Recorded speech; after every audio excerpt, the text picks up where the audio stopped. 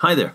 In this video I'll be answering a question on capacitors, looking at how the voltage across a capacitor changes as it charges and how the current in the circuit changes as the capacitor charges and discharges. Here's a question from the 2012 Revised Higher paper. The charging and discharging of a capacitor are investigated using the circuit shown.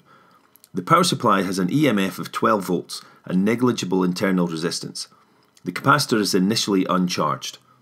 Part A then says the switch is connected to A, like so, and the capacitor starts to charge. We're then asked to sketch a graph showing how the voltage across the plates of the capacitor varies with time. Your graph should start from the moment the switch is connected to A until the capacitor is fully charged. Numerical values are only required in the voltage axis. So I'll start off by giving myself more room for the graph. The first thing to notice is that the voltage is on the y-axis and time is on the x-axis. Remember, we're also asked for the numerical values on the voltage axis. You can see from the circuit diagram that the supply voltage is 12 volts, and hopefully you'll remember that the voltage across the capacitor increases from 0 volts to the supply voltage, 12 volts in this case, as it charges. Our graph then should look like this.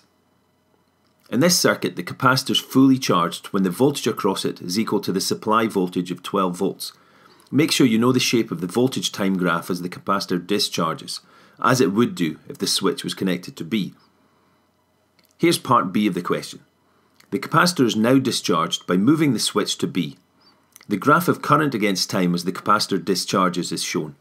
We're then asked to calculate the resistance R. Let's just remind ourselves first of the circuit. So maybe you're thinking that there's something a bit odd about this graph of current against time as the capacitor discharges. That's because we're so used to seeing a graph like this as the capacitor charges. A positive current which decreases to 0, and this as the capacitor discharges.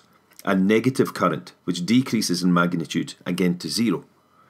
The reason for this is that as the capacitor charges, in this circuit we'd connect the switch to A, the electrons making up the current move upwards through the ammeter and are then deposited on the bottom plate of the capacitor, which becomes negatively charged. Electrons are then repelled off of the top plate, leaving it positively charged. When the switch is connected to B, the electrons move off of the capacitor's bottom plate and down through the ammeter, so the current is in the opposite direction as the capacitor discharges. In this question, the graph only shows current against time as the capacitor discharges. Because of that, it doesn't need to be drawn as negative to indicate that the current during discharge is in the opposite direction to charging. Answering this question is actually very straightforward. We just use Ohm's law. The maximum current while charging or discharging is limited by the resistor in the circuit.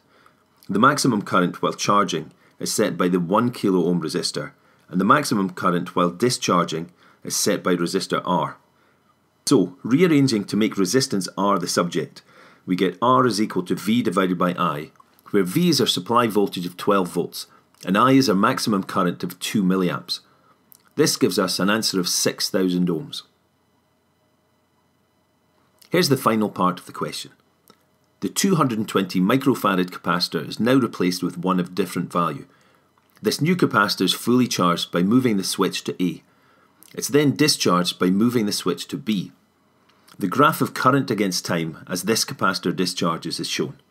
Explain why the value of the initial discharging current remains the same as in part B.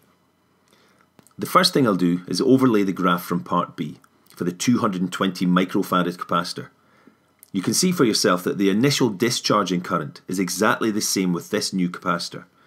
The initial maximum current can be calculated using Ohm's law by dividing the supply voltage by the resistance of the resistor. Since both these quantities are constant, the initial discharging current will also be unchanged. We could write something like this then. The initial current only depends on the supply voltage of the power supply and the resistor R, both of which are constant. The final part of the question asks, how does the capacitance of this capacitor compare with the capacitance of the original 220 microfarad capacitor? You must justify your answer. So remember that this line is a graph of current against time for the new capacitor. You can see that it takes less time for the current to decrease to 0. In other words, less time to discharge. It must be then that this new capacitor has a smaller capacitance, since it takes less time to discharge. Decreasing the resistance of resistor R would also cause the capacitor to discharge in a shorter time, although this would also increase the initial maximum current. And that's us for now. If you're finding these videos useful, then why not subscribe to get updates when new ones are released? For more information on upcoming videos, summary sheets and so on, visit physics-podcast.co.uk. Thank you for listening.